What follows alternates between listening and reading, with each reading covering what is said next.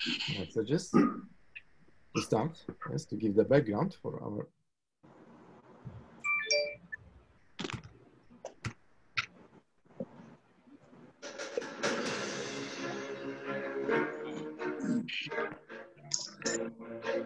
Forget the war.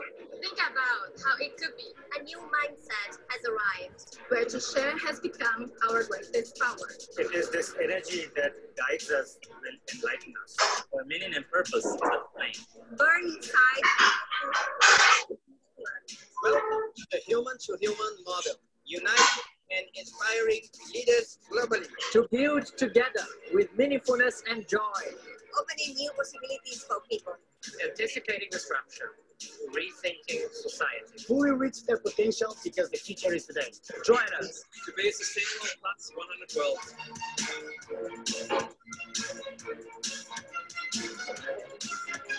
I think right now is clearly the way to act. Lack of clean energy will affect. Right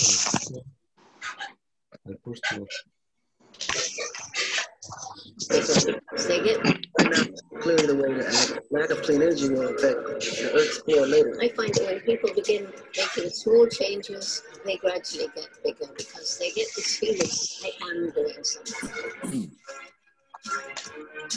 So we moved from greed-based civilization to human value-based civilization. Making money is a happiness. Making other people happy is a super happiness. Wondering about your future? So bring your DNA to us today.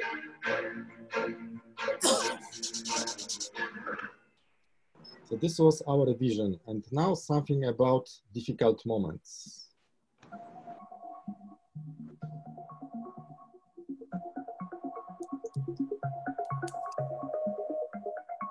When you are a dreamer, when you are a visionary, of course you have your vision, but there are moments that sometimes maybe you stop believing in this vision, especially in the moments of some problems or failure. So could you tell me, and could you tell also to thousands of people who maybe will be motivated by your answer, what keeps you fighting for your vision? What helps you to reach your dream?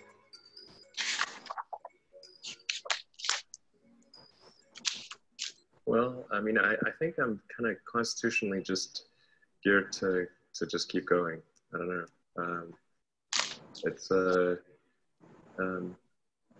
yeah. I mean, it just I don't know. I mean, it certainly there are times when things don't go well, and then that's quite dispiriting for sure. And so then it's difficult to proceed with the same level of enthusiasm. But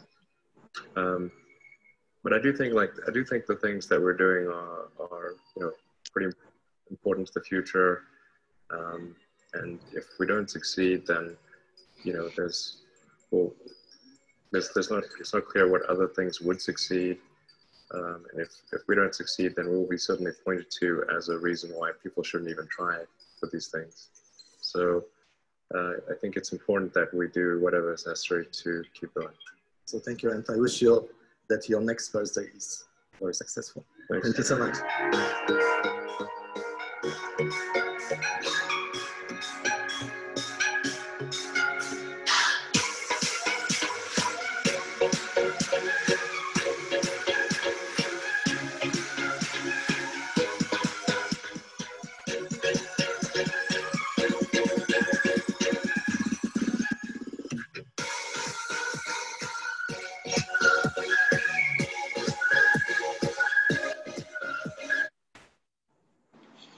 So I think that this was a very important message, especially right now, yes?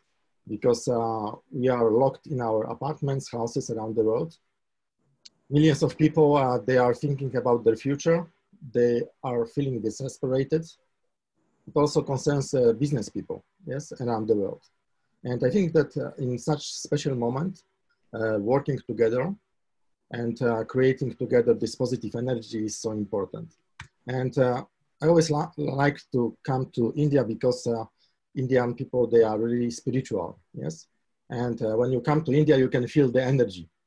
And you can feel that if the energy is positive, the miracles can happen. So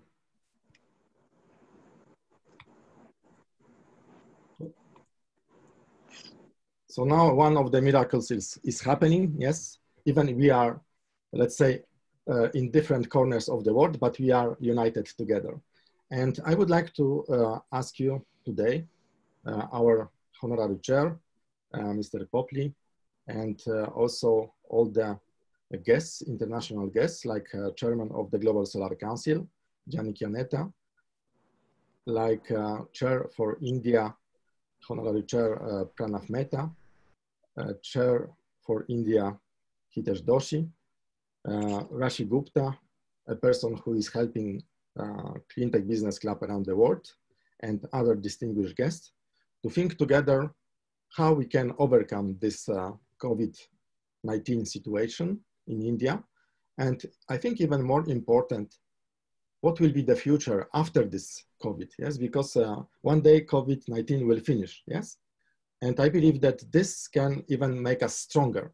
And this can even help us to accelerate even quicker the transformation of our world. And paradoxically, maybe it will be positive result at the end of the day also for India. So I would like to give first the floor to Thomas, before that, could we please have Vaishali Sinha upgraded to the panelist, please? Okay. Vaishali, could you raise your hand?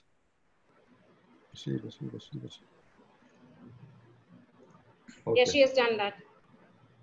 Great.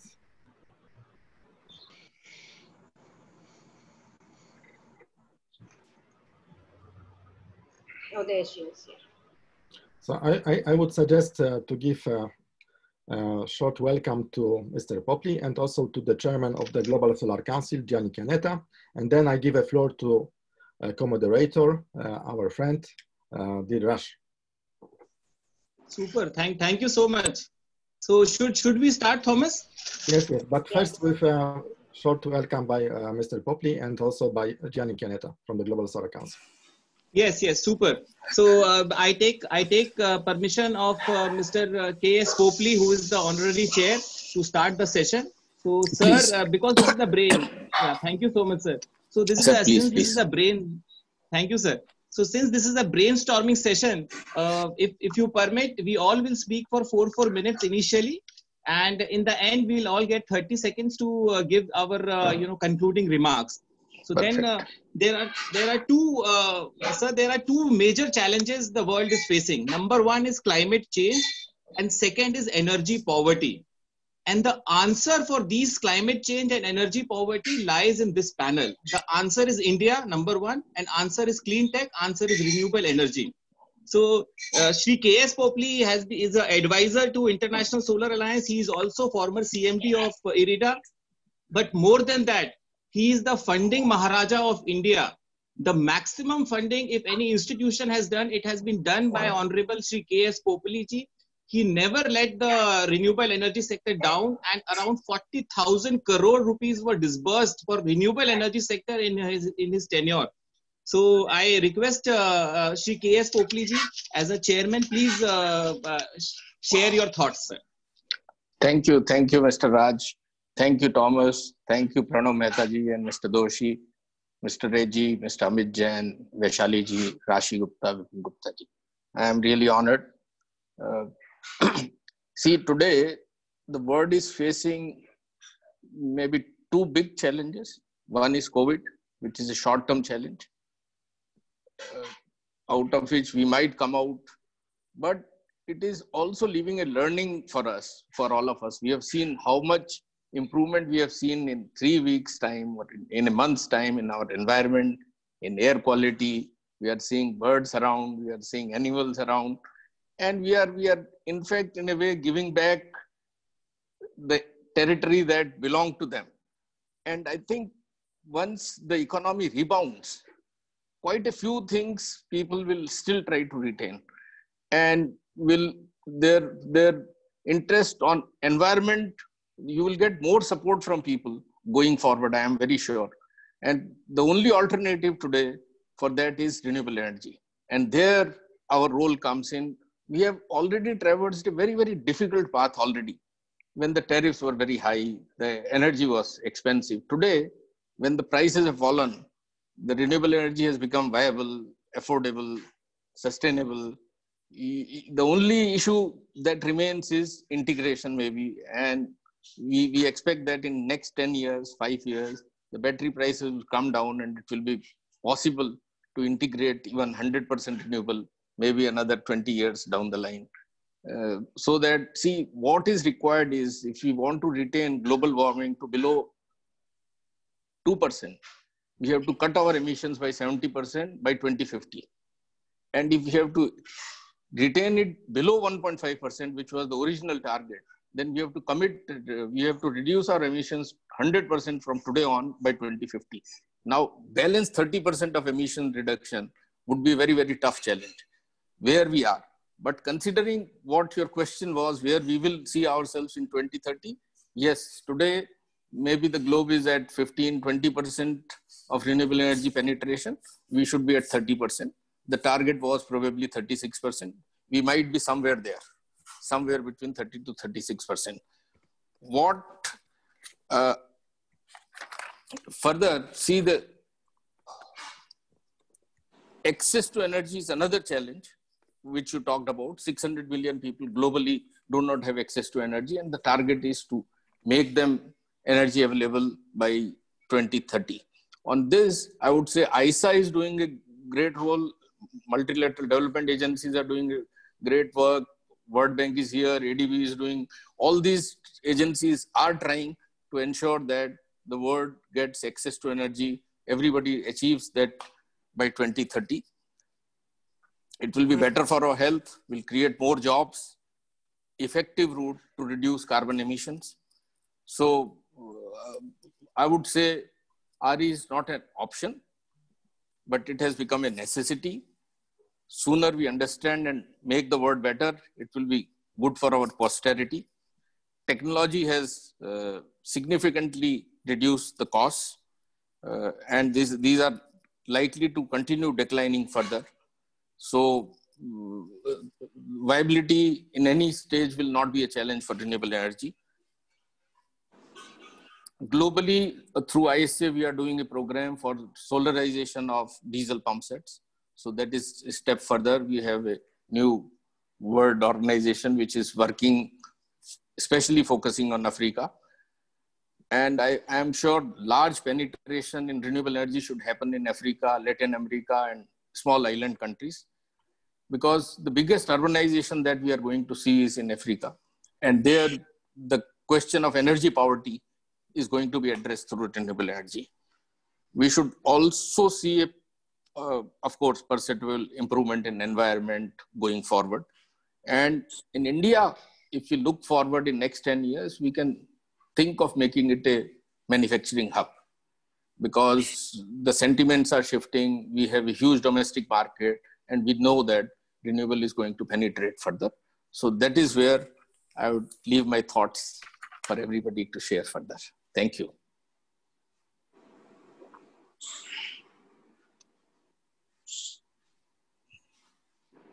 We have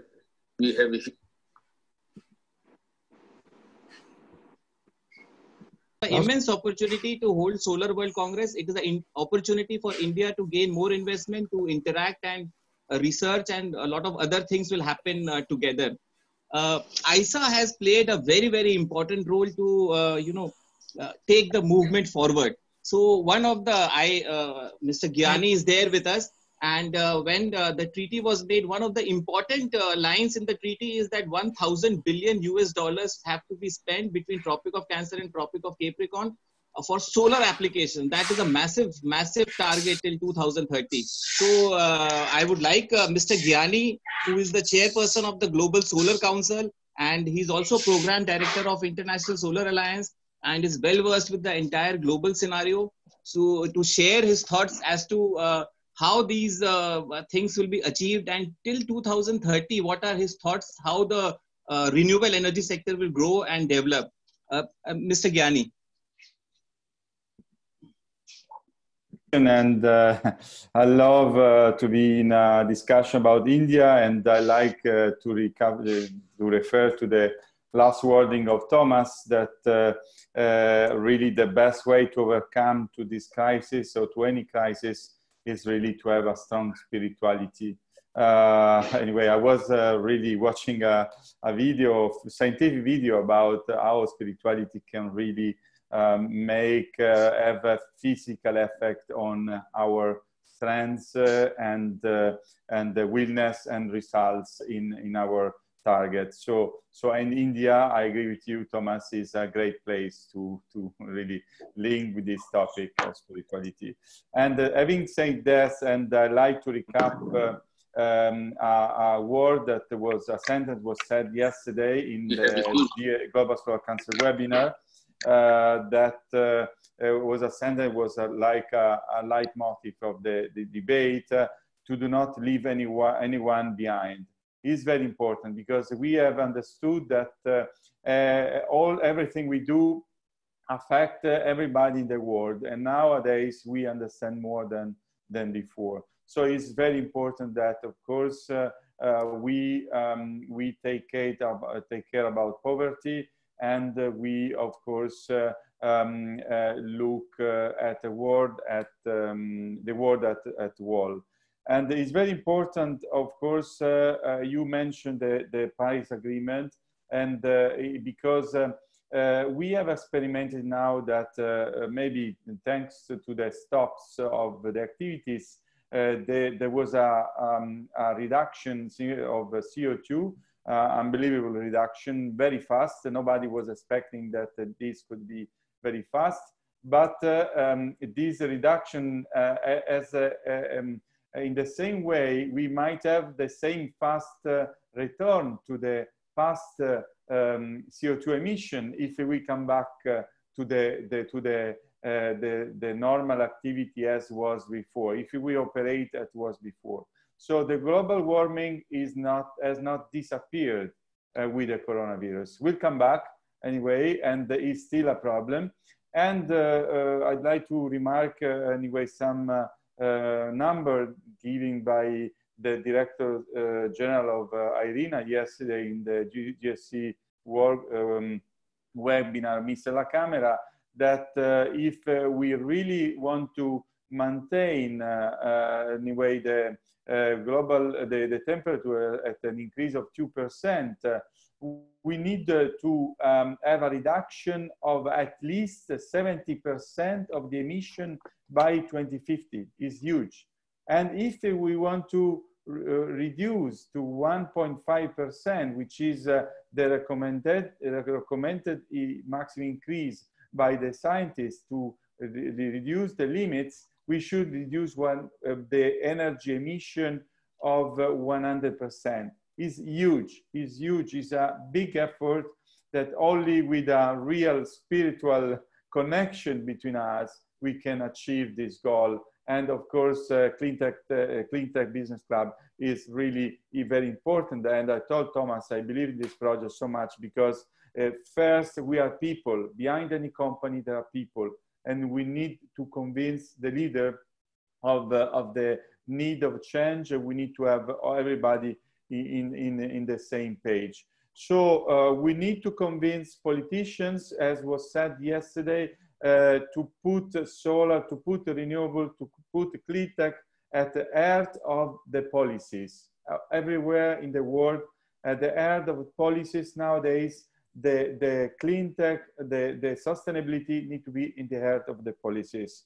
And was said yesterday also, finance is there. It's not a problem of finance. The finance is there. Anyway, even there was a stop of investment even anyway during 2020, or a big reduction, but the finance is still there. So it's not a matter of finance. So we need, of course, to work in a different way. We need to accelerate authorization process. We need to, of course, simplify all the procedures, all the bureaucracy, standardize as much as possible. And we need to profit of this time of stop to work in a digital way to prepare a fast restart. Because if we don't do nothing, digitalization nowadays will change the world. And we are starting now. This is eConvention is an example where we can share our ideas. We can really work now immediately to prepare a faster restart. So this is a critical moment where we need to, and this eConvention is a very good platform to really brainstorming how we can restart faster. India is a very important country. India has a great opportunity, has a big population, has a big market, internal market. And anyway, I know that from the number I seen yesterday from Avia, 80% of the components is coming from China. But maybe India, with such a huge market, should also self-produce a lot of components anyway, and to have a very big role, because having an internal such a big market is an opportunity, and of course to be stronger outside. So first you can be stronger inside, and then you can be also even stronger outside. So education is also a very important challenge. Yesterday, and Russia made a great panel on women in power. We need the talent. We need different talent. A woman can be a great added value in talents, but we need to invest a lot in education. Women need to have the same access to education to be candidate to leader position as well. So we need to start from education. So is a very important point as like. So this is my input, and absolutely we need to restart in a really. I'm sorry for all the people that have lost life, or people that will lose life. There is a big, COVID-19 is not ended. We have a big fear, big threat for Africa. We are not going to, we don't know what is going to happen in Africa. We need to think now to all the to all the population, more power population, because the disaster that can happen in Africa after what happened in China and Europe can really affect us, and we need to be all together to do not leave anyone behind. This is I'd like to conclude my intervention with this word. I think it's very, very important. Sorry, we cannot hear you. We cannot hear. Raj, you're on mute. Please unmute yourself. Brilliant, brilliant, Gyani. Mr. Gyani, brilliant. You were spot on that alternative manufacturing hubs have to be created for the world. Maybe 40 gigawatts manufacturing facilities have to be created alternatively, so that the industry has all the requirements which are required for making this energy revolution or renewable energy to take forward. So I will introduce the next speaker. He's the chair, Shri Hitesh Doshi ji. He is chairman of the Wari Group, which is the largest manufacturing facility of panels in India. And he is also CBC co-chair for Asia and chair for India. He is the president of Module Manufacturing Association. So Hitesh ji, I would like you to throw some light that what country needs to do for making India a global hub for manufacturing. What steps we need to take as India, so that India becomes in maybe 5 years a global manufacturing hub, and other views which you want to share about that. Please go ahead. Thank you very much, and congratulations Thomas and entire team for arranging such a great seminar. And I think this is what you are also showing, the post-COVID, how we'll have the conferences and how we'll interact with each other. From Indian side, I see yourself and Dr. Ashi Gupta are doing a great work in this, and congratulations and thank you very much to both of you. Manufacturing in India, I think that's a very big challenge we have in this country. Today, a lot of things we are dependent on only one country, and that's a high risk of energy security to India also. I personally see a huge opportunity here, but for that, we have to grow the solar power before the manufacturing. I would like to tell you that Popli Saab knows this much better. The biggest challenge personally I see is the distribution network and the system we have. And a very large reform, in my opinion, first that is required there. Today, till we don't have the money in a distribution companies, the estimates we are seeing now during the COVID that the losses will be over a 50,000 crore, the collection dues will be more than a 40,000 crore. So what it means, it is clear that our distribution companies are going to be further in a problem. The demands are less, and mostly the people who are paying the high price, they are not consuming the power for last almost 1 month, and we don't know how much further. So personally, I see that to see the India on our size and all that, the first thing we need to work, I will call it a big structural reform is required on the distribution, and where the losses converts into the profits. And a lot of hurdles today we have. And even at some place, even if you want to put a 10 kilowatt on their roof, the time and process he has to go through in India. Okay, we can do it and we are doing it. But the national energy we are investing in that, it is, I think, too much. So first thing in my opinion, that is what to bring in India before we get the manufacturing in. The second thing, we need a focused government approach to get the manufacturing in this country. There is a large opportunity. Manufacturing will lead to the lot of developments, R&Ds, and the huge employment. So what is to be done the first thing, we have to create a large barrier to the imports. The large barrier will, normally the question will come that it will increase the end of the day price. No, it will not. Today we have the model manufacturing of almost 10 gigawatt plus. And due to the internal competition, when the demand is less than 10 gigawatt, we are seeing that the price difference between the Indian model manufacturers and Chinese model manufacturers is not much. So if we can create a large barrier of the import duties and allow the Indian manufacturers and other manufacturers, even the Chinese manufacturers, comes and they set up the production in India, I think then the internal competition of the Indian manufacturers, what they have done today or what we have done in the module side, it will happen tomorrow in a cells, wafer, and other things together. So I think a large investment needs to be attracted. Unfortunately, today the more focus is on the project development and the price of the power than the bringing a core manufacturing in this country. So we have been talking about this for almost now 10 years. I came into the solar in 2008, so probably 12 years now. So 12 years we are talking about India has to do it. And when it comes to the manufacturing, I see the batteries also. The same discussion what I'm seeing in a solar for 12 years is going on. A similar discussion is going on in the batteries. I think we all need to work together and see that we do not miss the bus.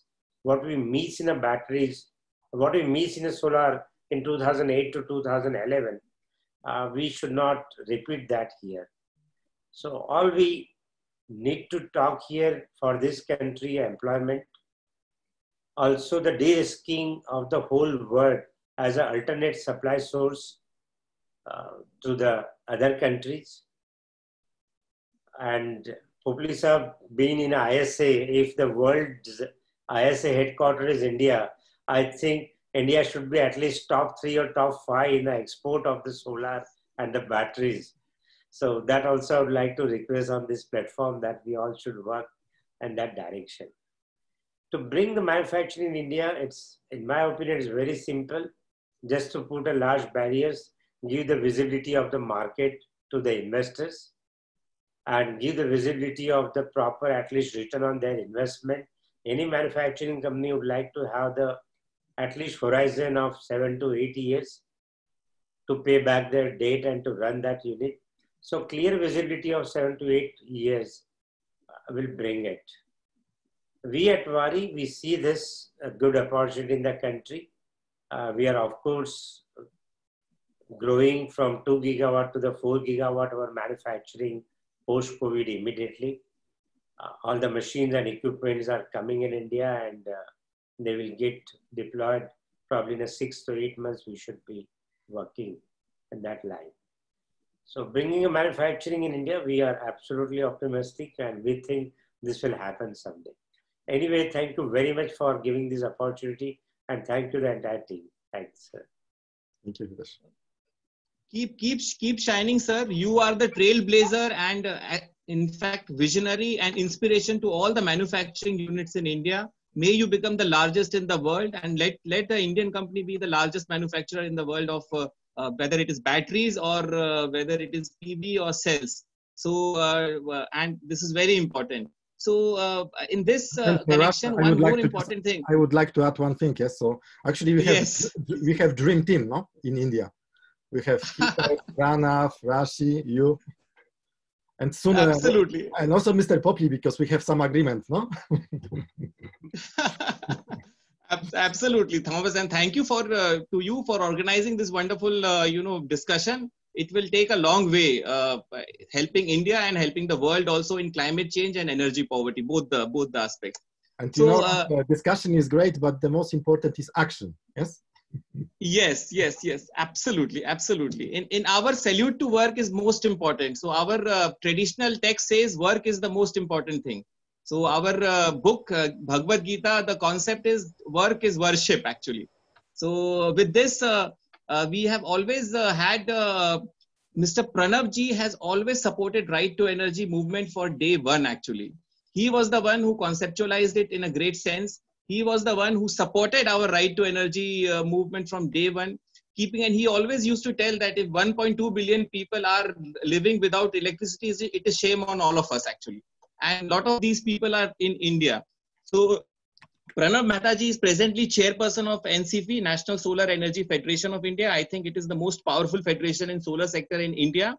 He is also director of Global Solar Council. But the best part is he's solar visionary, influencer, disruptor.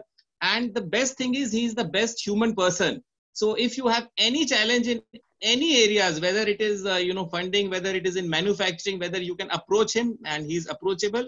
So Pranav ji, I would like to, because you are closely connected with the industry and you are constantly speaking to the industry. Can you share your thoughts as to what are the practical difficulties due to COVID situation, which renewable energy sector is, facing? And one more thing I want to mention that he is truly the, father of solar revolution in India. So when we were young kids, he was thinking about solar. So that's wonderful. Please go ahead. Please go ahead, sir. Thank you very much, Rajji, for the kind words. I am glad to join this great event. Together, we are stronger. And along with all my fantastic colleagues with whom I have worked over the years, Mr. K.S. Popley, Gyani Chianetta, when we worked for Global Solar Council, we are founders of the Global Solar Council, which was formed at Paris during the climate talks. Of course, Thomas, we have been working together.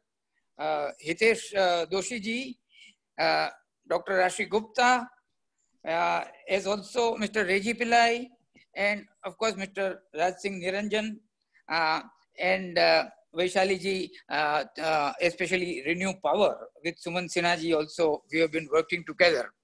As most of you know, I started my solar journey when India was at 0 megawatt in 2006. That is at least 2 years before Mr. Hitesh Doshi started. So from there to 35,000 megawatts, 35 gigawatts, India top 5 in the world. So whatever I'm going to say will be in view of the experience gained over that journey. So COVID and post-COVID, what I see is that it is Amrit Manthan going on, what we say in the Indian culture, that a great churning is happening, and it has happened over a period of time. And we have learned, and something really good is coming out. A new order is coming out. If we look globally, large-scale energy transition is taking place rapidly, and India is very much a part of it and playing its role. If we really see, as Tony Siva mentioned yesterday, all costs are going down. Solar, storage, wind, and also electric vehicles. So it will change the entire scenario in the years to come. So we see the role of solar, and as I think Mr. Popliji mentioned, that up to 2030, when we are as India going from 23% renewable energy at present to 40% by 2030, that is okay. But after 2030 to 2050 is the most difficult and at the same time very challenging period that we'll have when we are moving towards 100% renewable energy, as Mr. Hansfeld and others have been saying. And in that, India will play a big role. In that 100% renewable energy, it is predicted that 69% will come from solar, 15% from wind, and balance from the rest of the people. Most important thing, underlying principles that we have to understand is that solar energy has a vast potential for poverty alleviation. This right to energy is greatly linked to that. So poverty alleviation, is also linked to the sustainable development goals, where hunger, food, everything is very much there. So we have that very important role to play, and India will surely play that role. And in order to move in that direction, solar energy must move from class to mass. So that rooftop, that is important, has again to be underlined. And Mr. Tony Siva, in a very interesting lecture, he also mentioned as the costs are going down, when the solar cost goes down below the transmission cost, at that time, solar energy will have done its job really. Rooftop, that means that you are generating your own electricity. So that Electricity Act 2003, which is now being amended, right to energy, etc., is greatly answered by rooftop. At the same time, what we see in future as a black box, like a refrigerator in our house, supplying all the energy needs, cooking and air conditioning or whatever you need. So in that direction, we are moving, and solar, we are moving from gigawatt to terawatt. We never imagined at the time of Paris talk that in just 4 years from now, we will be tripling solar capacity. At that time, world was at 200 gigawatts, and today we are at 633 gigawatts, moving towards terawatts. Now, answering this very important immediate problems that people are facing, how we restart after COVID, where actual problems people are facing are related mostly to the logistics. All the, supposing a manufacturer, his inputs are lying at Navasheva or any other port, and from there to his manufacturing plant, if the material is to be brought, difficult to get permissions for transport, how interstate, intrastate, all kinds of logistics problems will be there. Getting the laborers, employees back to work is also quite a challenge. But I'm sure that eventually all this we will be able to overcome, and India will play a very leading role as the world is moving towards renewable energy and meeting the climate change, mitigating the effects of global warming and climate change. And through partnerships, we always say we have great partnership, Global Solar Council and International Solar Alliance. We have great partnership with IRENA, as Gyani already mentioned. And similarly with all the organizations, including Gopal Energy Foundation, that we as National Solar Energy Federation also will be playing our role. With that, I think I will end so that others also get a chance. That's super, sir. That's super. And this will solve the twin challenges. Solar has a potential of solving both the challenges. If 3.2 billion people across the world do not have access to clean fuel to cook food, solarization is the answer. New technological development is required. And if 1.2 billion people across the world do not have access to electricity, solarization is the answer, sir. I agree, fully agree with you, Shri Pranabji. And it is important because India is a huge market. It is important that we understand what kind of market opportunities it provides.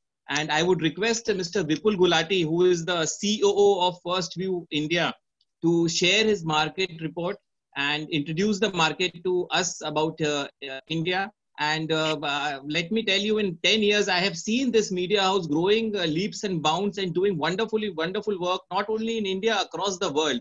So all the conferences, wherever I go, whether it is China, Shanghai, SNAC, whether it is Intersolar, everywhere we find active people from Solar Quarter, and it is under leadership of Vipul Gulati. Please go ahead, Mr. Vipul Gulati. Thank you. Thank you, Raj, for the introduction. Good afternoon, all the esteemed panelists. I think it's my humble pleasure to be here with all of you. So I assume that we have a time constraint, so I'll be as crisp as possible in the PPT.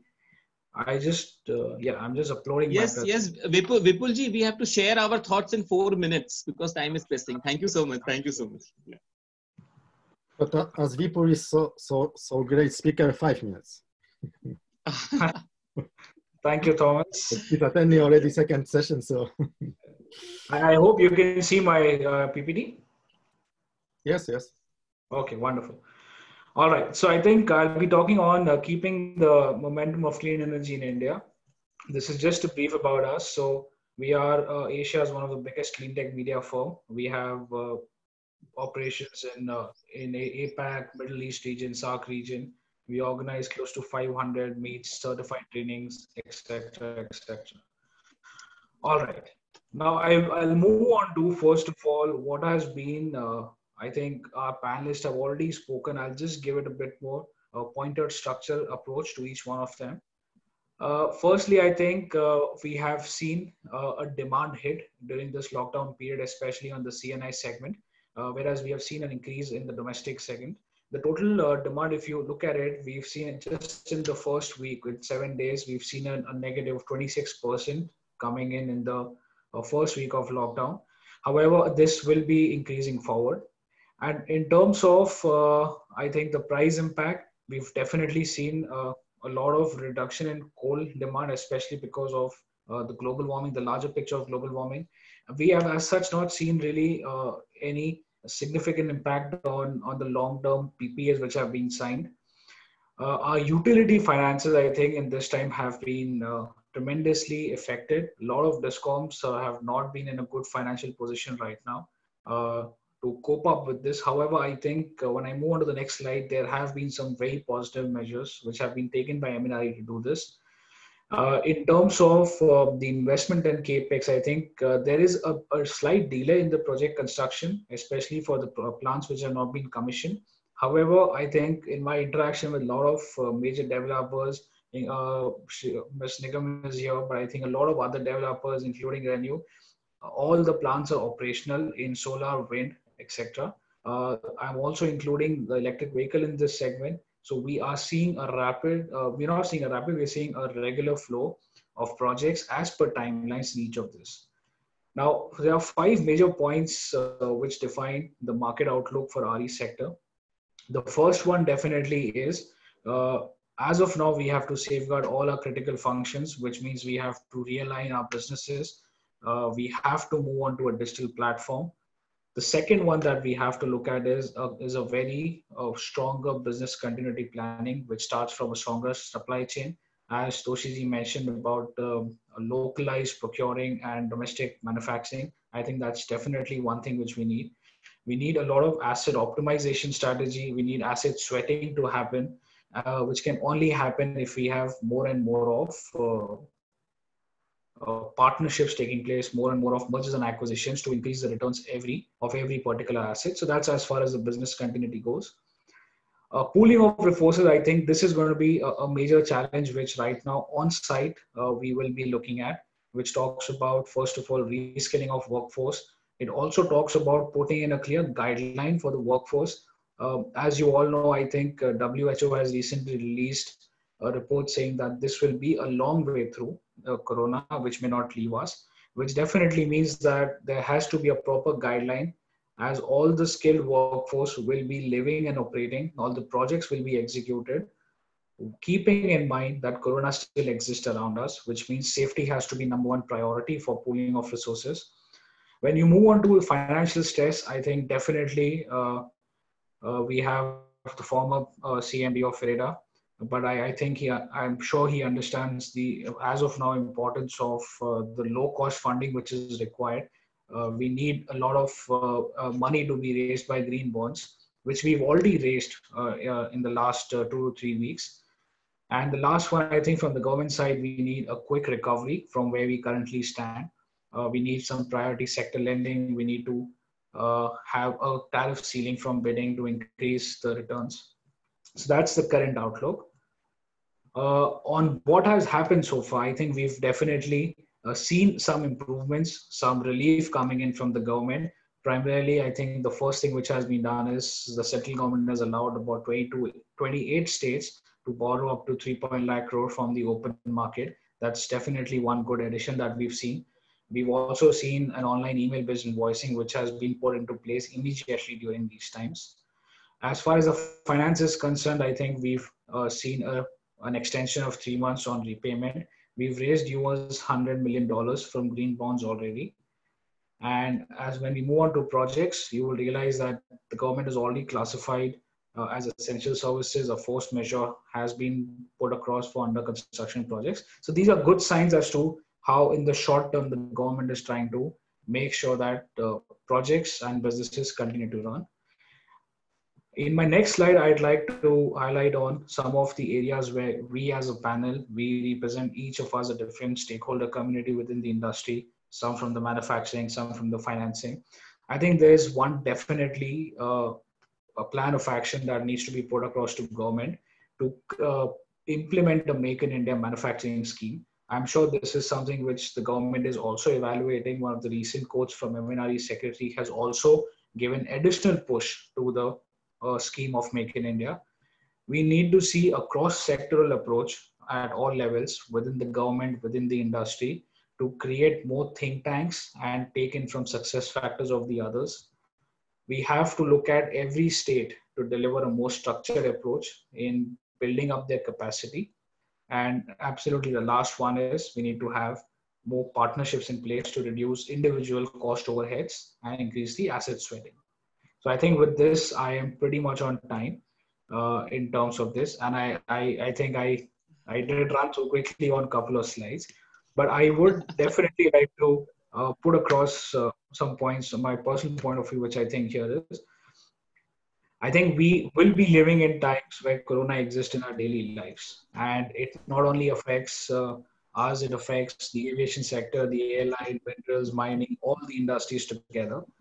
I think Corona has right now given, this is a wake-up call for each one of us right now. It has showed us the importance of cleaner environment. It has given us a lot of needed push to electrify our economy. So I think this impact is short-lived. It is not going to be a permanent blow for the sector. We will soon overcome this. I think it will also add to our personal commitment now to go green. And I think that is exactly what we needed in this sector. It has also made a lot of geopolitical change within our industry. I think if you read of the recent news which was put across, we had a fine which was put by the German government on China for approximately US $180 billion for the damages of coronavirus. I think that has significantly brought out the future. And if this is to be taken very seriously, I think it is more than essential. It is the last resort for every nation to build its own supply chain.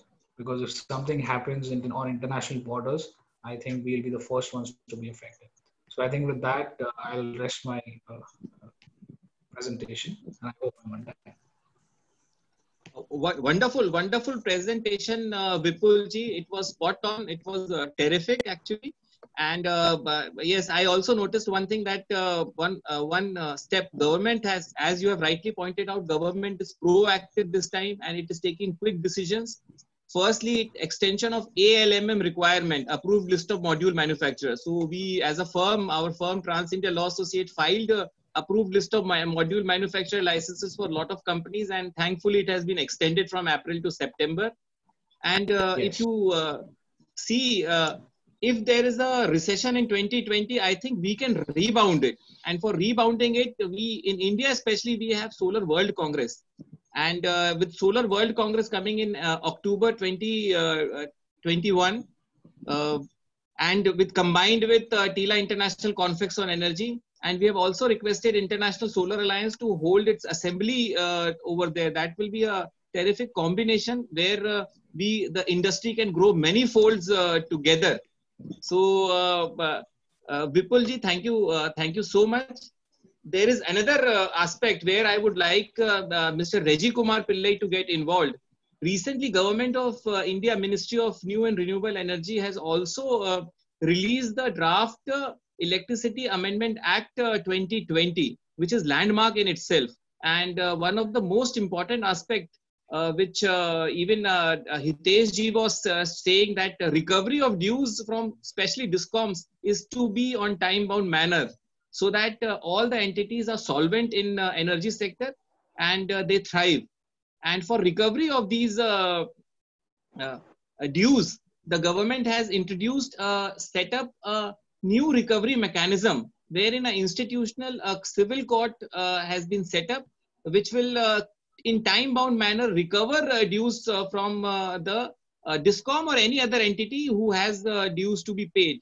So Mr. Reggie has been instrumental. He is president of Indian Smart Grid Forum, and he is also chairman of Global Smart Grid Forum.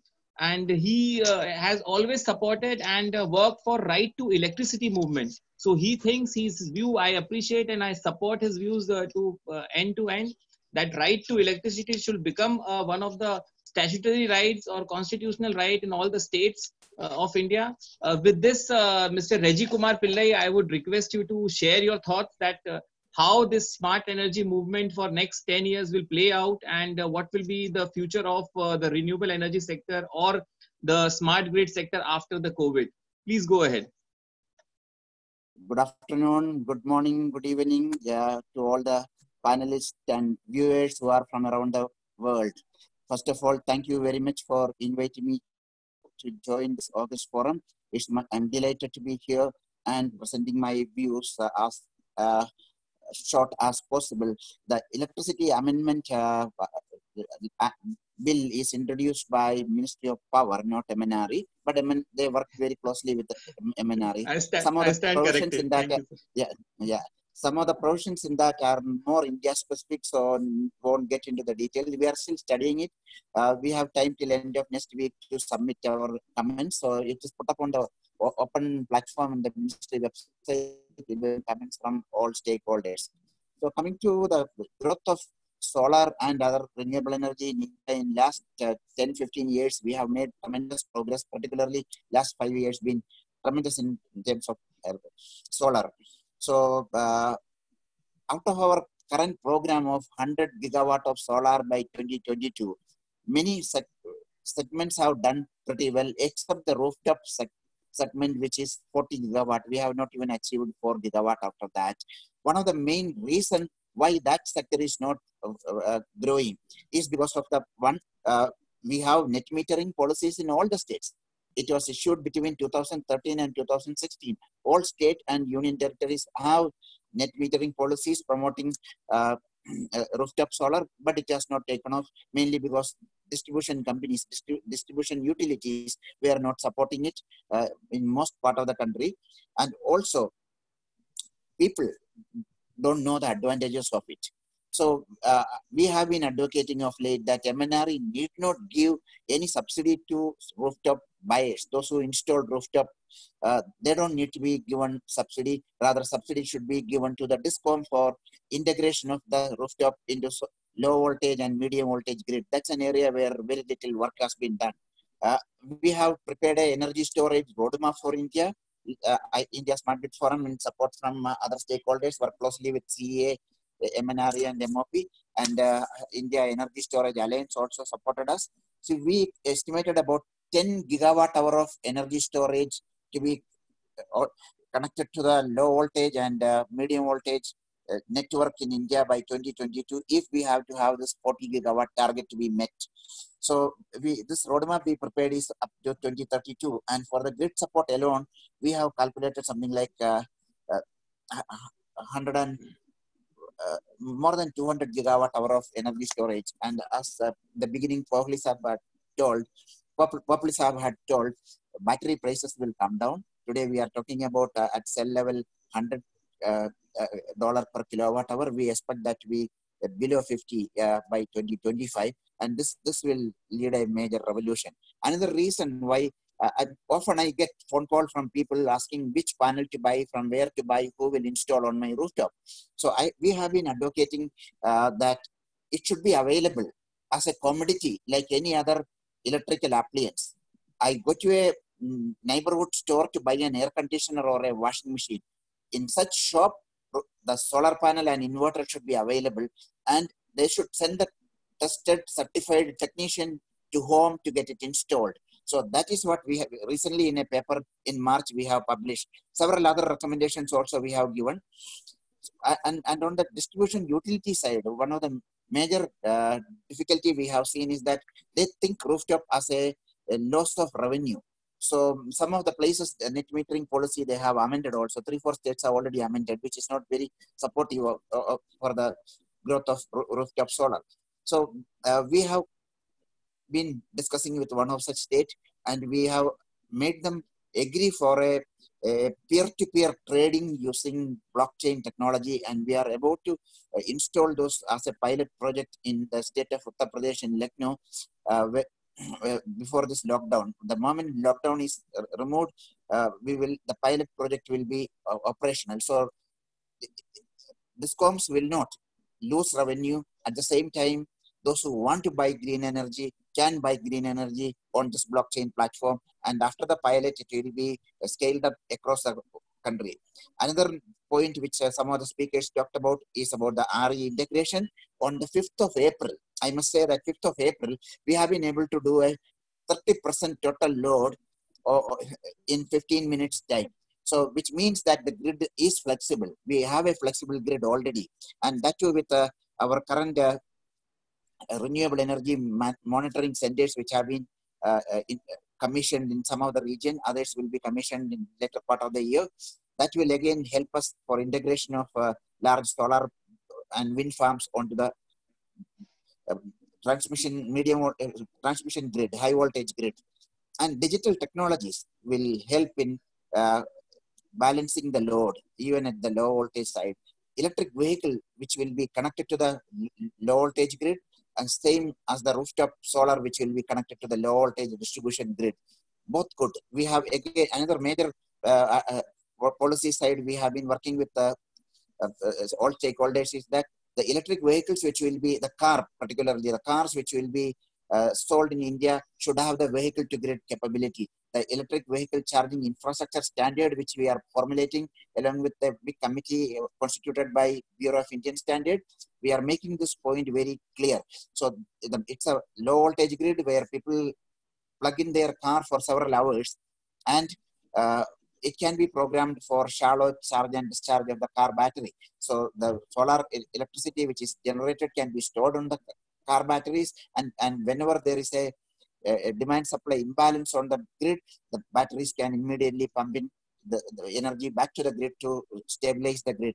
So these are some of the things which we see as a major advantage, I mean, in the coming days, which is going to happen. What COVID has done, this platform which we are using today, the digital platform, it has become an imperative in the day-to-day life. Children are doing their school homework and their class, they are attending using Zoom and other digital platforms. We have been advocating on digitalization in electric utilities. Some of them have done, private ones in India have been on the forefront of digitalization. They are being able to issue bills and collect payment. The state-owned ones have not been able to do so much. But with COVID, we believe that digitalization will take speed in utilities also. And in the last 1 month, what we have seen, the environmental damage, which we thought is irreversible, that has been proven wrong. In 2 weeks, we could see the air quality improving, the water quality improving. It is reversible, and there will be positive ways to do that. Thank you very much. I will stop here.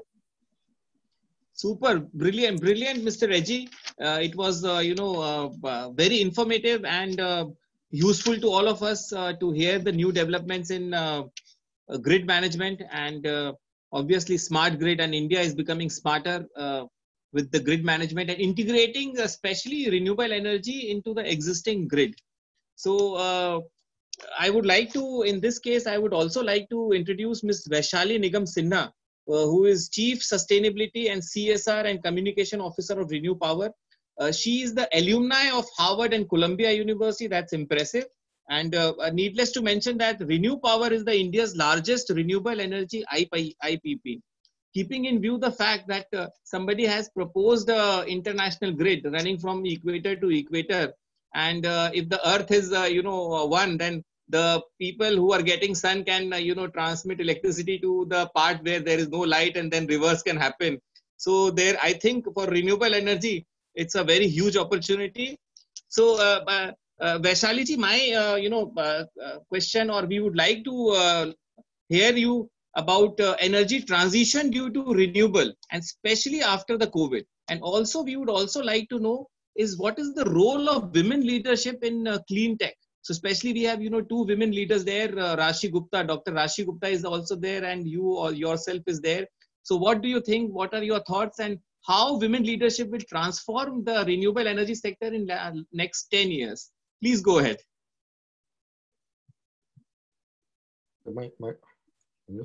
Your mic is not, please. Yeah, please go ahead. Yeah, no, thank you so much. First of all, congratulations on organizing this webinar. It's a great idea. I think we're learning to interact with each other innovatively. I think, human beings are social animals. And so whatever happens, we will stay connected and we will stay resilient. I think that's one thing COVID has taught us. So, it's strange times. First of all, I wanted to express my, amazement and pride for all the people who are actually working in the front lines, trying to save lives at the cost of their lives. So just a moment to, call out, to them and be grateful for all the work they are doing in very difficult situations. I think we tend to have a tendency of complaining, when we are quite a privileged lot, sitting in very safe environments, and there's a lot happening in the world. And I think we'll all come out learning a lot, and being grateful for a lot after COVID-19 is history, which I hope happens soon. We would have learned how to be more flexible in terms of how we do business. We would have learned how to, work remotely. We would have learned how to, look at our own resources and limited resources and decrease dependency on, singular economies like, for sourcing, etc., as the world was on China. So I think there's going to be a lot of learnings. There's going to be a lot of value, I think. I think it's God's way of telling all of us that we really need to step back and take it easy and, become one with nature and live in a more harmonious manner. So my view is that there's a lot of positivity which we should focus on, and a lot of business learnings as well. Let me talk a little bit about energy transition of renewables, and what it means to sustain the renewable energy sector. I think we in India are really blessed. We are a part, we have a government which is very supportive, and which is extremely important for the energy transition to take place. So for a country like India, which is actually is home to 1/6 of the world's population, but the energy consumption is quite meager. We've installed close to 69, 70 gigawatts of capacity, and generating roughly 1.5 trillion units annually, implying a per capita consumption of around 1,200 units. I dare to put these numbers out there in front of experts, this is what, these are some of the numbers which kind of resonate when I think of India and energy transition. This is about 1/3 of the global average, and around 1/4 of China and 1/13 of US. So as India sees rapid economic growth and transforms, I think there is going to be, going forward, there's going to be a lot of growing urbanization, rising incomes, and population increase. And this is also going to spur, consumer demand and electricity. And studies suggest that India's share of total global primary energy demand is set to roughly double to 11% by 2040. So India will need to double its electricity output by 2030 to meet this massive rise which we are seeing. And some of you have also brought this out, while honoring our commitment to reduce our carbon footprint, which is critical, very important, by about 35% from the 2005 levels. This would require roughly half the additional output to come from renewables, which translates to adding about 25 gigawatts annually till 2030. Now, these are all pretty significant numbers, and I just want to bring to the table that, as all of us know, that to meet these targets and to come up with these numbers, none of this can be done without the commitment of the government and various other stakeholders, policymakers, companies like ours, manufacturing companies, think tanks, and thought leadership forums, so that we are all in sync to deliver these humongous numbers. So, I mean, there's clearly a need for energy for us to think about this and commit to this. I know I have limited time. I just wanted to bring, after a lot of this discussion, which has happened, one thing which I haven't seen come up is, of course, the critical role women can play in this journey, which we are undertaking. And unfortunately, from where I sit, I have seen that inclusion of women in the clean tech sector has been quite limited. And and if I could just segue into COVID, unfortunately, it's taken a lot of effort for women to get into a business, to kind of find their voice there. And unfortunately, out of COVID, I've been talking to a lot of women around the world, actually, and it's just very sad to see that the number of women who are going to be victims as far as professional impact is concerned is pretty high. And I think it's something which I personally feel I want to commit myself to help more women to, get back into business, because, whether it's hospitality, whether it's airlines, various other sectors, I think women have suffered over the last few months. I think we need more women in the clean tech sector. There is no doubt about that. And this starts from early days when women are in school. I think so more women in STEM. I think we need more commitment by universities and educational institutions. I was at my alma mater at Columbia recently, and they're setting up a climate institute just focused on this subject. They have a separate energy institute. So I think there's way more commitment, which we can see here in India with respect to, setting up specialized institutions which can churn out, I would say, professionals and other skilled folks to, to work in the sector. I think women do a great job with respect to, kind of fitting well in this sector. They make for great leaders. We've seen, again, coming back to COVID, some of the women-led countries have done a great job in terms of handling this crisis, much better than men-led countries. Unfortunately, we have not recognized the potential of women, not only to lead, but also to get engaged, whether it is startups, whether it is, getting funding for these startups. I believe that, venture capital firms, etc., should be a little bit more open-minded and, encourage women to come up with ideas and get funded. We at Renew are working a lot on engaging women. So we are currently, I may not be able to share a lot of the details, but in partnership with a technology institution, a leading technology institution in India, and with one of the global organizations to come up with, startup incubator program for women. And we are going to be providing some seed funding, but it has to be women-led. It has to relate to the renewable energy sector. So, whether it's storage, whether it's grid, whether it's software around it, anything, but it has to be women-led and it has to relate to the sector. I think that these are small ways in in which people can engage women better, because they do make for great entrepreneurs, and are very committed.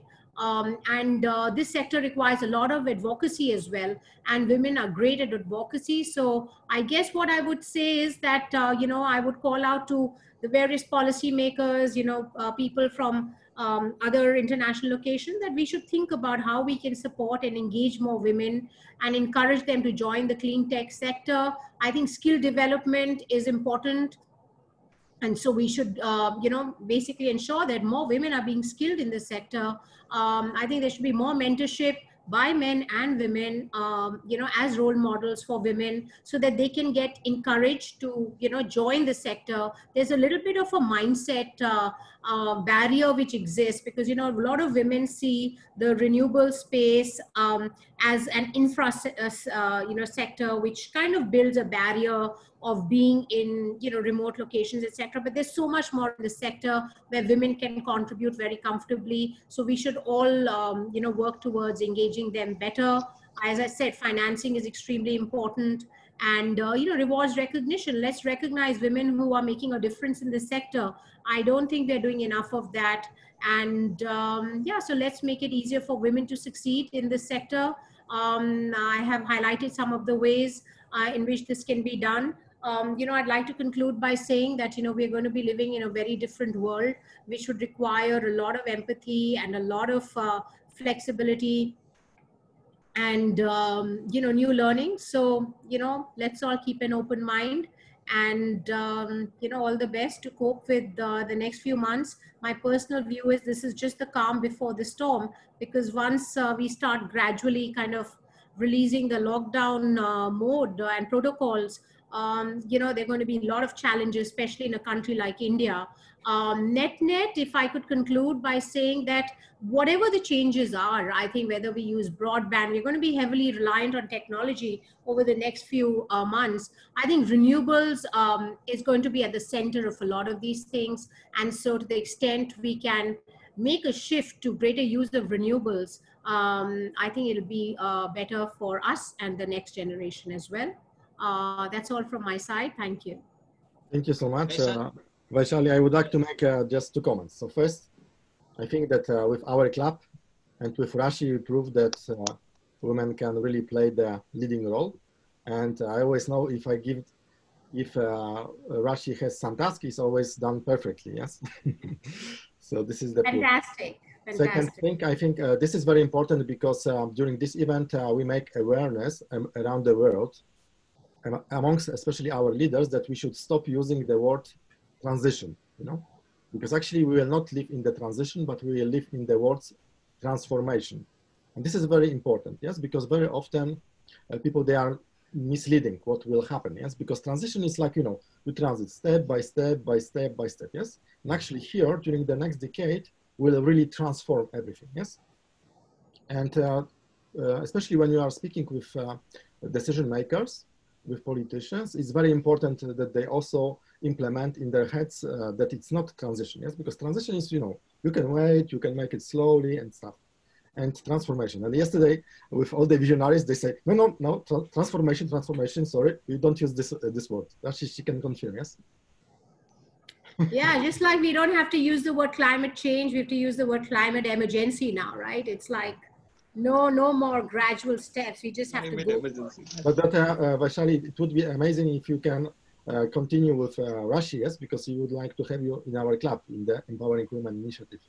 Because we need to, you see, I always repeat, if we are like uniting DNAs, yes, and every asset additional to our joint DNA, it makes our DNA stronger, yes.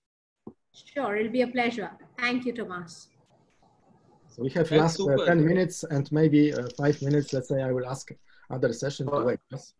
Absolutely. Raji, I'd just like to step in and just build on what Vaishali said. I think we at Solar Quarter, we are releasing next month a very special list, which is highlighted toward Asia's most powerful women. And this list is going to be released for the entire Asia sector who are working in clean energy sector. I think Rashi has already made it to the list.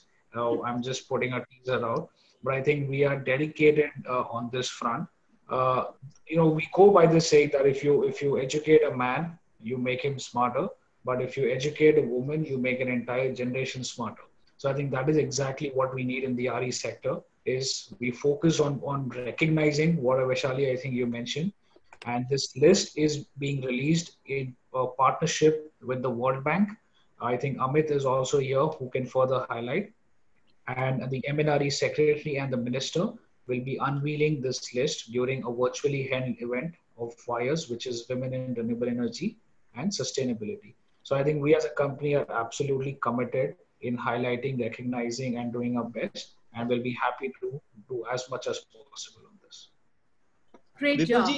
Yes. Vipulji, you have to, for your list, we have two members in the room. So you can please include Vaishali ji and, Dr. Rashi.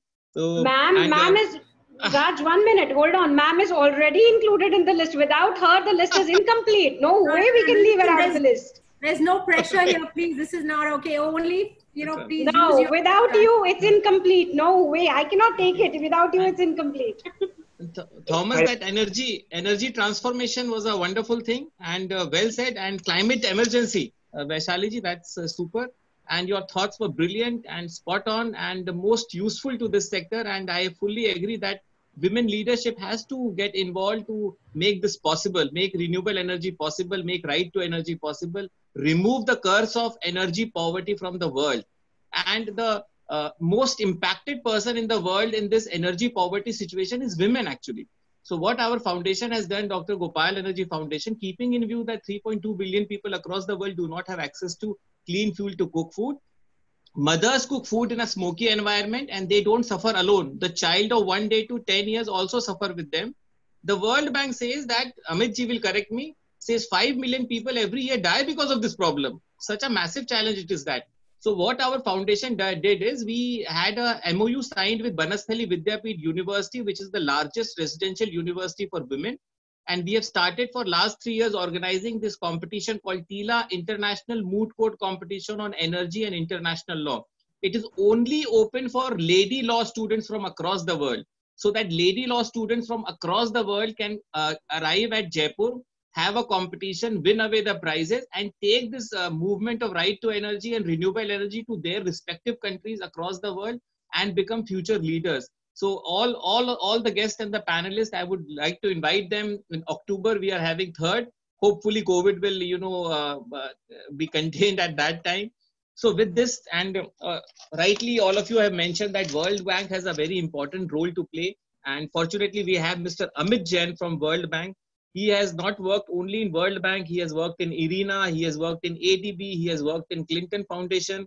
He has, and I like one thing because I am the author and I know how much time and effort it takes to, build a book. And he has written 2 books on climate change policy and second book for waste to energy. So I request Amit ji to share his thoughts as to what will be the future of renewable energy sector and for next 10 years. And please go ahead, Amit ji. Thank you, Raj. Thank you, Thomas. First of all, very interesting panel. We have developers, policymakers, manufacturers, financiers, all on the same panel. So great job, Thomas and Raj. I will start from where Ms. Vaishali Nigam and Vipul mentioned, the role of women in renewable energy. So the World Bank is partnering with MNRE, and we are launching an initiative called RE Women on 20th of May, where we are inviting not only the women leaders in India, but all across the globe to share their experiences in 3 specific fields. One is entrepreneurship. Again, Ms. Vishali Nigam is taking lead in that front. Second, on the financing part. And thirdly, how women can lead in the role of capacity building and awareness. So it will be a mega event. It will be a virtual event, a precursor to RE Invest, which has also been now announced as a virtual event. And this initiative will start on 20th of May, but it will culminate with RE Invest. Now let's move on to the financing aspect. Now, all the esteemed panelists have given a very good picture of renewable energy, but let me first tell you that these are difficult times for all of us, and these are much more difficult times for renewable energy. Investor in India is asking 3 questions now. Will I get paid of my PPAs? If yes, when will I get paid? And thirdly, do I have any more new projects coming in India where I can have more pipeline coming up? Now, this is very peculiar to COVID situation. We have seen what has happened in Andhra Pradesh, what has happened in Tamil Nadu in terms of delay in payment of PPAs. With demand going down, as Vipul was mentioning, 25%, there are serious questions on being asked if there will be a negotiation of PPAs or the PPAs could be terminated altogether. Now, it's very easy to say, as Vipul mentioned, the demand has fallen by 25%. But Raj, this 25% demand has mostly gone from commercial and industrial sector. It is this sector which is the cash cows for discoms. The residential sector and the agriculture sector is cross-subsidized, as you know, and discom is losing as high as 300 crores every day of revenues because of COVID situation. So this is not going to be a easy business for discoms to pay for the existing PPAs and the PPAs which are coming forward in the current year and new year. As we know, there are about 74 gigawatts of solar and wind operating, and almost 40 gigawatts of renewable is in the pipeline, under which 10 to 11 gigawatt is under advanced construction, either in Rajasthan or in other countries or in other states. So these are the questions which developers and financiers are asking in this situation where the cash flows and the revenue of discoms are being hit. How are they going to get paid? We also know that discoms now owe about $12 billion of PPA payments in 13 states to different developers, including Renew Power. So there's going to be a supply disruption of raw materials. We know that in Q1, China was hit and manufacturing was stopped. Now manufacturing has started in China. But Q2 in India has been hit because of lockdown, and monsoons are coming in July and August. What I'm trying to say, 3 quarters are now expected to be lost in India because of the COVID situation. Rupee has depreciated by more than 6 to 7%, which will lead to lower IRRs, not only for lenders, but also for developers. And I agree with other panelists. Right now, it's the time for Make in India campaign, where manufacturing in India can be scaled up and dependency on other outside players could be reduced. Secondly, the rooftop and the decentralized development can kick off in this scenario where the AT&C losses, which are as high as 15 to 20% in India, can be reduced. Again, as some of you mentioned that several steps have been taken by MNRE in this direction. First is extension of deadlines, must-run status of RE. Discoms has been asked to ensure timely payments of PPA, and also there has been some lower interest rate both by RBI and by SBI to kickstart the liquidity in the market. We know working capital and liquidity is going to be the main problem in the COVID situation. So I really admire the steps taken by both RBI and Government of India in injecting the liquidity both for working capital and the short-term capital for DISCOM to be paid. Two learnings from this situation, I would say, which we must use. First, digitization of utilities and digitization of power sector, which includes installation of smart meters and also looking at other reforms within the DISCOM which could be given.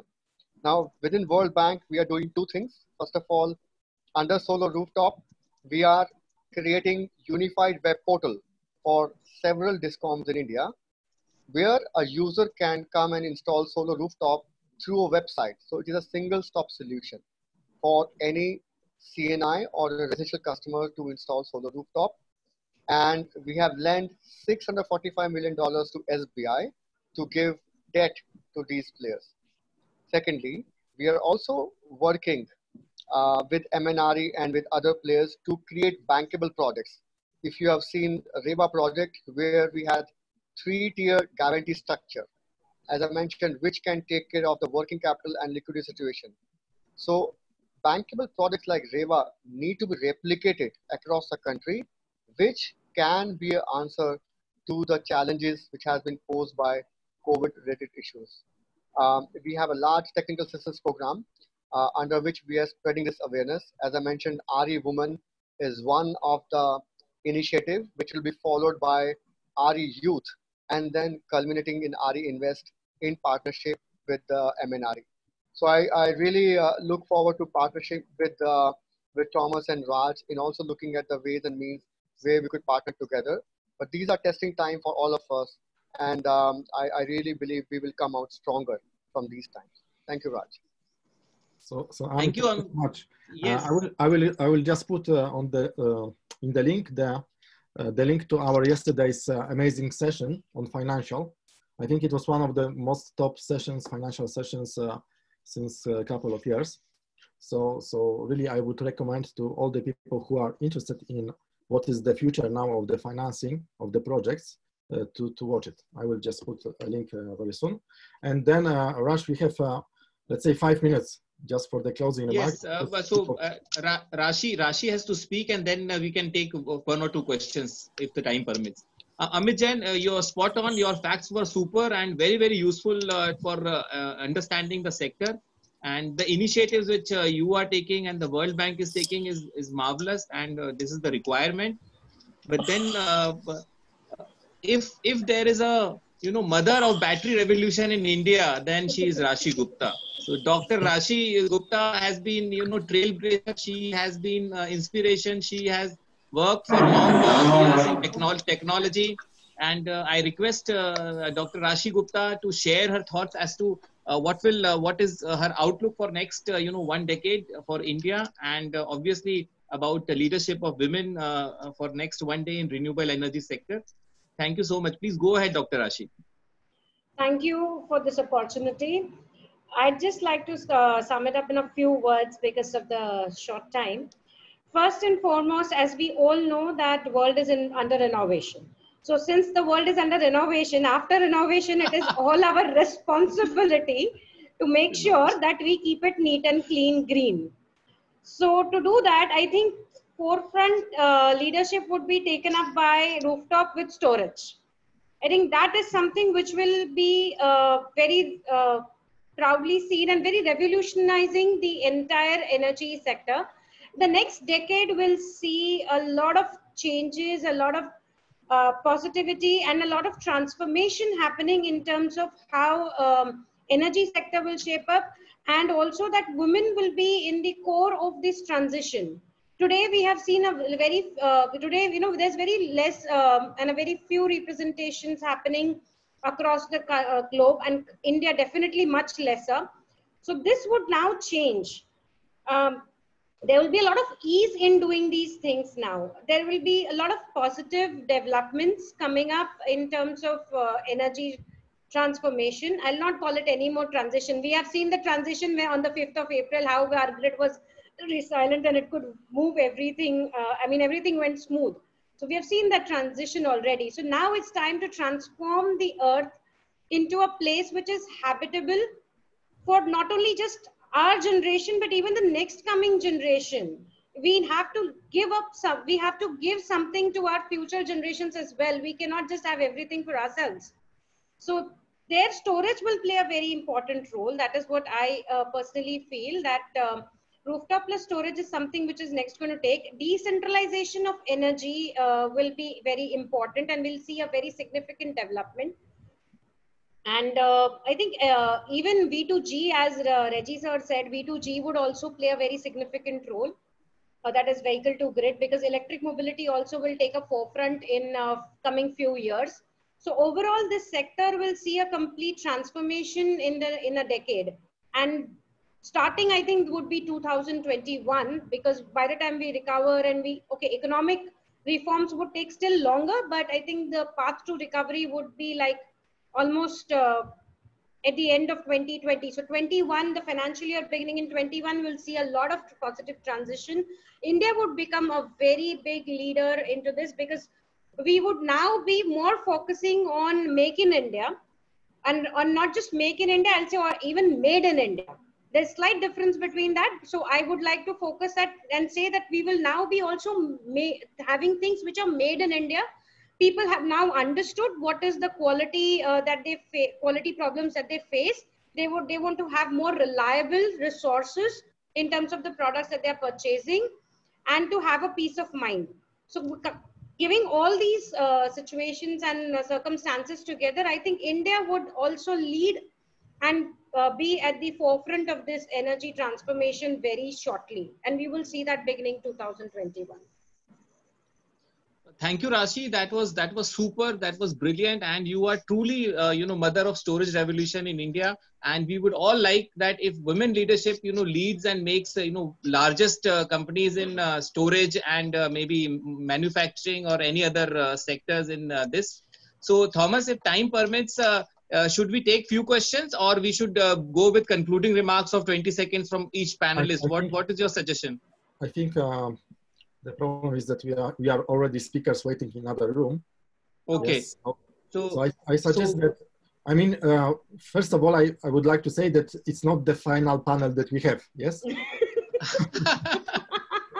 And then I think that, you see, like, we are still for the next couple of days will be closed.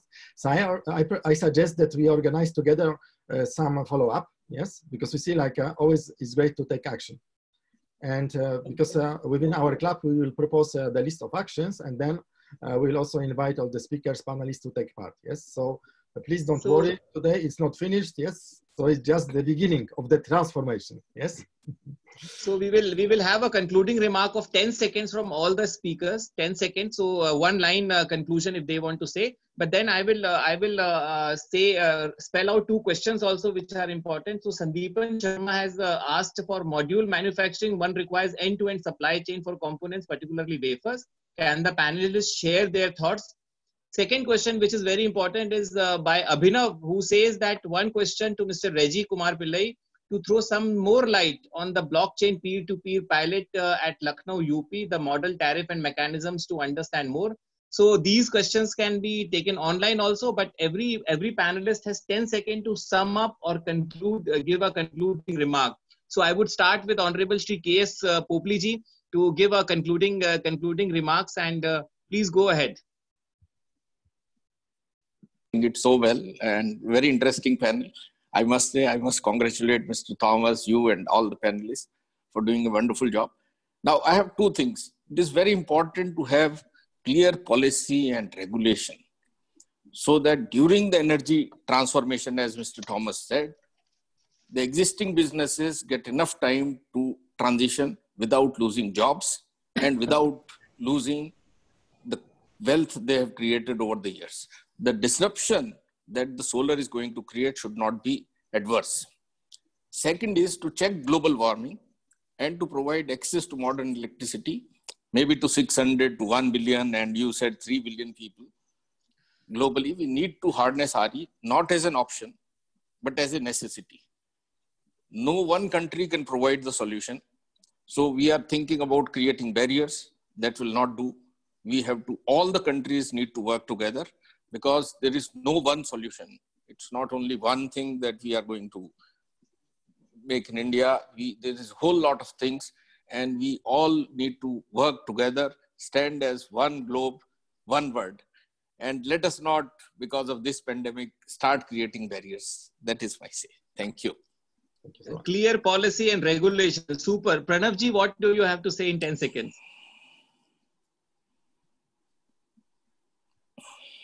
We cannot hear you. Please switch on your unmute.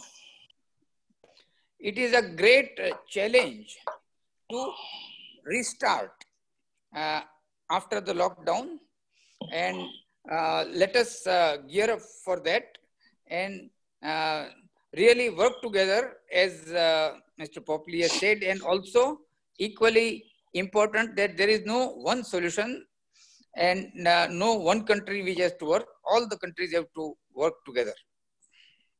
All countries have to work together. That's brilliant. So, Mr. Reggie, please share your concluding remarks in 10 seconds. There was a question about P2P. So this is a regulatory sandbox approach. The regulator has given the permission to experiment this. About 15 to 20 buildings will be part of this pilot program, in which different approaches will be implemented. Based on the experience, final regulations will be drafted. And regarding the digitalization, which everybody been talking about it, Government of India for the last 8 months been planning to launch a new program called Smart Meters for all the customers, 250 million smart meters. It is in the final stages when this lockdown happened. So anytime you will hear Ministry of Power announcing this scheme, and this will be implemented in next 3 to 4 years. That will really be a drive the digitalization in electric utilities in India. Thank you. So power meters for all. That's wonderful. So Vipulji, please share. Smart meters. All right. Yes. Smart meters for all. So Vipulji, please 10 seconds. Please say your concluding remarks. Sure. So I'll make sure I'm done 10 seconds. So number one, I think since we are in it together, we need to come out of it together. Second is we need to be very good with our neighbors, because if they are bad to us, we all end up in the same zone again. That's point number 2. And point number 3 is we need to be cooperative and understand and listen to what the government has to say in each respective regions. I'm sure together we will be coming out of this very soon if we listen to the government. That's it. Wonderful. To love thy neighbor as you love yourself. That's wonderful. So I request Ms. Vaishali ji to share her concluding remarks. You are not audible. You please unmute your mic. Sorry, apologies about that. We have to learn to master mute, I think, in this world of webinars. But very quickly, I'd like to say, to accelerate energy transformation, Rashi and I are going to get together and set up a battery venture together to actually make all this real. So that's my takeaway. I've got a business partner here. Thank you, ma'am. Thank you for that. That's wonderful. Don't forget to take us shareholder facilitators. Don't worry, Thomas. You're always with me. We'll think about it. Rashi, we'll think about it.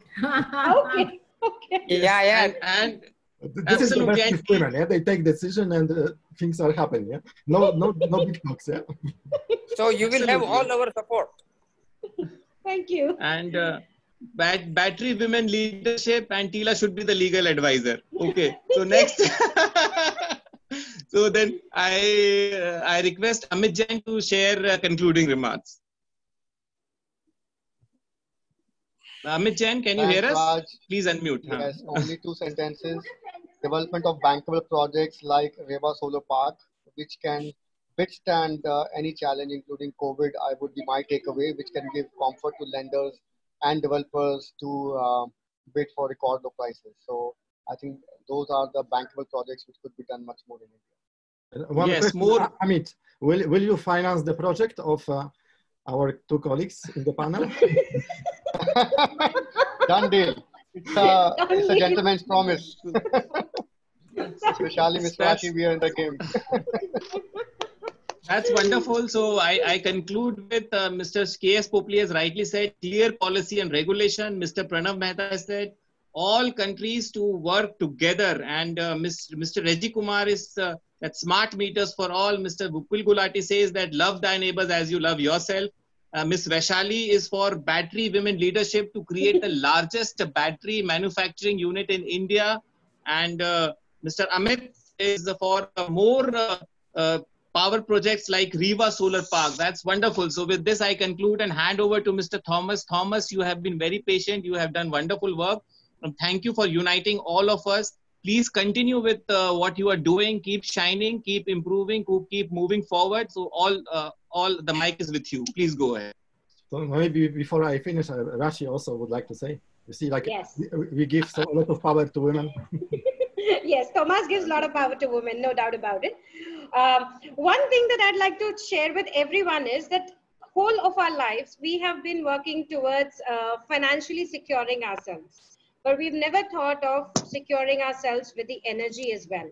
So this is the time now that we secure ourselves with a complete, reliable, and 100% assured assured source of energy.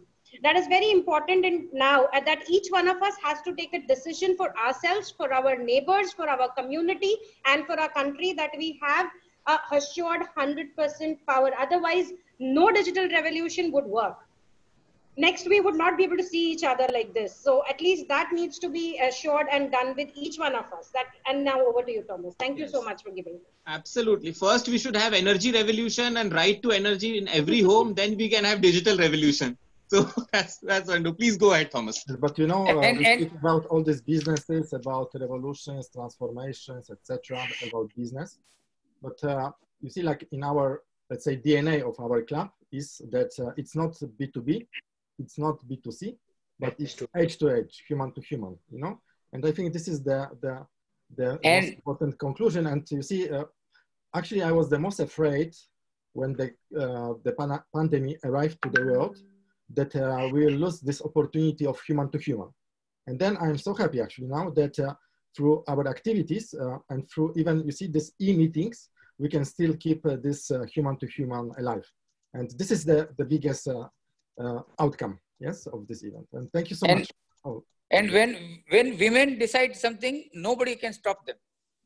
Exactly. More power. Thank you so much. Thank you so much. Thank you so much. Thank you, everybody. And stay safe. Stay home. Last thing to Mr. Oh, Popley. thumbs up. No, to Mr. Popley, that not Mr. Tomasz. Tomasz. And thumbs up for India and for the whole world. Thank you so much. And thank Najji for the nice moderation job. Thank you. Thank you. Thank you, everybody. Bye-bye.